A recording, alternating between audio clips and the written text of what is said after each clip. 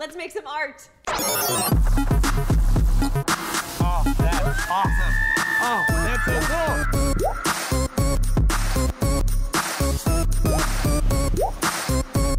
And welcome once again to the Theory of Awesome, investigating all the scientific properties of awesome stuff everywhere. I'm Sophie Schrand, part-time muse. And I'm Trace Dominguez, and I think I'm going to keep my day job of doing this. Tonight, we're going to knock down an artificial boundary that seems to exist between art and science. In fact, we often talk about art and science as if they're in separate places or in competition with each other, or they're not related at all. That's not true. Tonight, we will see that not only are these two fundamentally important aspects of human development not at odds, but coexisting in a way that is giving us art driven by science. I'm very excited about this episode. Yeah. Let's see our first artist.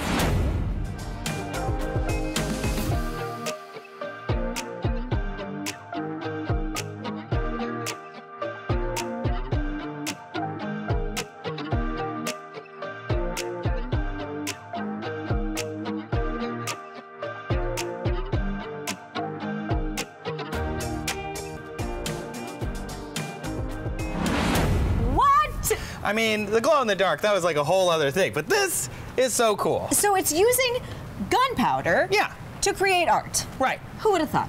In this case, it's specifically black powder. In about the 10th century, they started coming up with ways to propel different things, signal different people around, farther away in ancient China. And they came up with this mixture of charcoal, sulfur, and saltpeter that we now today call black powder. So shall we try it now? Yeah, we can show this pretty energetic exothermic reaction. Awesome. To use some chem terms, it just means it gets hot. Just means it gets hot. It releases about 3 megajoules per kilogram. Wow. Yeah. That's actually a lot. I know, right? All right. We don't have a whole kilogram here, though, so we're okay. Yeah, thank goodness. You ready? Ready. Okay. Cool, right? Yeah. Interesting. Black powder. So we end up with the products of that reaction, which are actually quite a few, because this black powder does not lead to one byproduct. It leads to multiple different compounds. Yeah. So we're seeing potassium hydroxide, sodium hydroxide. Totally makes sense. We've got things like saltpeter, which is a potassium nitrate, so it makes total sense that we would see stuff like that. Yeah. You can use this to burn a surface, but you can also use it, of course, to propel a projectile. But it's also been used in things like fireworks and in mining to blast things apart. But, this is kind of small. And we're here to go big. So I think it's time maybe to bring in... Some Kevins? Yeah. Kevin! Kevin? Kevin! Oh, hi, Kevin. Oh, hey, Kevin. And Kevin. And Kevin. This is gonna be cool. This is gonna be cool. Ooh. Ooh. I'm gonna steam up this face. No. Okay. Kevin? Are you ready? Are you ready? Okay, here we go. Okay. 3, 2, 1.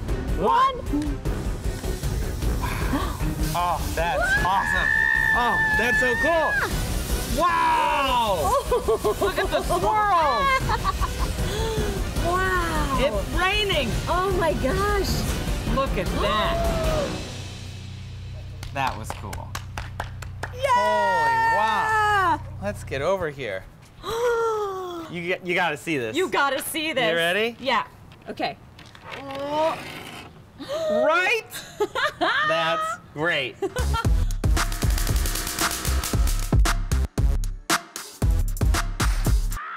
Amy Shackleton, look Beautiful at these. Wow. Beautiful. I want to own She's some of this. very good at light. She uses gravity. It's gravity art. It's gravity art. That's awesome. Wow. She's great. She 100% does not use brushes for any of those amazing works. She says she started this journey using a drip technique because she wanted the paint to be less predictable. But when she switched to the squeezy bottles, she started painting with science. What we see her doing is using the force of gravity to make lines and curves. As we know, acceleration due to gravity on Earth is 9.8 meters per second squared. But that paint doesn't look like it's falling at that rate. Why not? Friction. If one of those drops of paint were in free space, it would accelerate to its terminal velocity, which is when the air resistance equals the gravity, and the falling paint stops accelerating. But because it's in contact with the canvas, that causes friction and prevents it from reaching that speed. The paint also causes friction with itself. If we measure the amount of internal force resisting flow, we get the magnitude, which we call viscosity, the thickness of a liquid. So you could mix your paint to different thicknesses and change the rate of flow over the canvas. You could maybe achieve wider or narrower lines or have more time to rotate the canvas for drips that were flowing more slowly. So cool. This gives me an idea, and it ticks 2 boxes. Let's set ourselves up to try this. We could put our theory to the test and give your little baby artist time to grow and develop. You mean, you're my favorite person in the world. Let's go to the lab. This is great. No, stop you. Let's make some art. Ooh. Okay. Wow. Now, well, we're seeing a lot of that friction in place already, right? Can I try that hot pink? Yeah, you can. Here you Hot pink. Oh, heck yeah. That's cool. Nice. So you can see how the thickness or viscosity of this paint makes it so it's not running quite as much as the paint in our videos.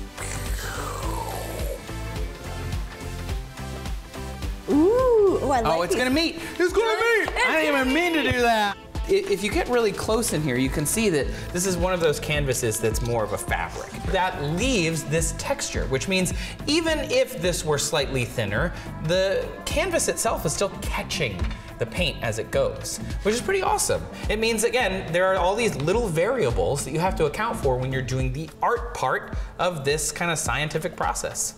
I have a lot of respect for our artist who we saw as far as understanding the angles of where everything's gonna go. This isn't just any art. We're probing the art of science. So why don't we tell them what this shiny thingy here that we're standing next to is? This is a Van de Graaff generator, and it is full of electrons that do not want to be anywhere near each other. I love that. Very descriptive, easy to understand. Like, you know, charges repel. And this machine generates a lot of negatively charged free electrons that would really rather be with their positively charged partner. So yes, in that sense, electrons, you know, they don't really want to be near each other very much. Most people are familiar with static electricity. That's actually all this is. It's a static electricity generator. Static electricity is a stationary or static built-up charge that's looking for a way out. And that's why we see sparks and you get this little shock when you put on, say, a woolly sweater in the winter. That's a discharge, or a conduction of electricity through a gas, like the air around us. So we're gonna play with this. You just bring it out for, you know, what do we think we want to do with this here? I just always look at it. Oh, cool. We can I'm just kidding. We're turning it on. Yeah. This is crazy. It is shocking. It is literally shocking.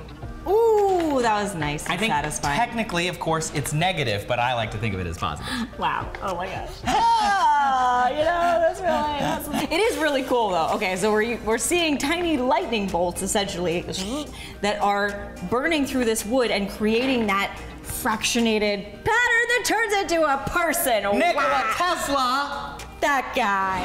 It's called fractal burning, or Lichtenberg figures. The tree-like shape occurs all over nature. We see it, of course, in trees, but also cracks in impervious surfaces like concrete. We see it in lightning, the veins in a tree leaf, and on and on. It's governed by constructal law. There are many advanced areas of study within constructal law, but we can think of it as the law of design. How perfectly appropriate. It is a beautiful world we live in. So this fractal burning works by passing high voltage over an insulator like rubber or plastic, or especially for these purposes, wood.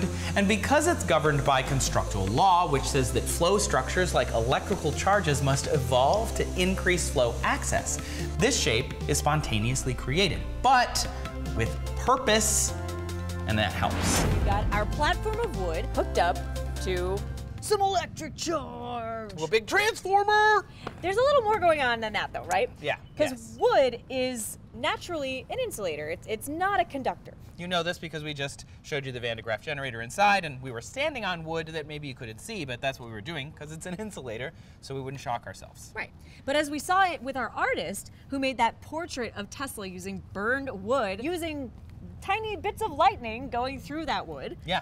We've got wood, and we know that we can pass an electric charge through. So how? Basically what we have set up here is there's a positive side and a negative side, and the electricity wants to move through it, just like the Van de Graaff generator jumping and arcing through the air was doing, but instead of arcing through the air, we're going through this wood. Now, even though wood is an insulator, we've sprayed it with a solution of sodium bicarbonate and water, so we're gonna get some electrolyte on there, and we should get a really cool shape. But I think kind of the fun part is we don't know what it's gonna look like. Also, for safety reasons, we're not gonna actually touch or move any of this around once it gets going. Safety first. You feel safe? Safe. All right, let's try it out. All right, ready? Yeah, let's do it. Okay. 1, 2, 3. Three. Turn it all the way up. Oh, there it goes. There it goes. Oh my gosh. Wow, it's going from both sides. Oh, we've got some in the middle Whoa. too. Whoa! Didn't expect that. I did not expect that. It's really beautiful. That's actually fascinating. How did it get into the middle? I'm curious what will happen when we turn. If you slow it down a little Slow bit. it down a little bit. Yeah, that's about half the reaction. So it's still going in some places, but I can't make a connection anymore because I don't have enough voltage.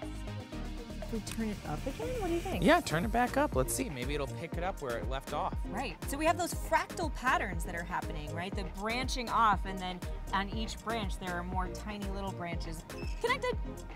It's all connected, and so we're just getting sparks all over the place. I'm gonna go ahead and turn it off. Now that it's made a connection, my assumption is that we've essentially built a circuit. This is awesome. We're all powered down, so I'm gonna take off this. Amazing. Woo. So what I think you can see now is how the artist actually did their work, right? They didn't quite have as much chaos as we did. They probably used much smaller areas and built little teeny pieces in places where they sprayed some catalyst, burned a little piece, sprayed some catalyst, burned a little piece, and created that portrait over a long period of time. Yeah, it makes me really appreciate the precise movements that the artist must have used and how long that must have taken to get individual shapes so that you could create a portrait of a person who's recognizable, because we didn't have any control over this. We made a lightning bolt. We made a lightning bolt. It's a great lightning bolt. I'm proud of us. Me too.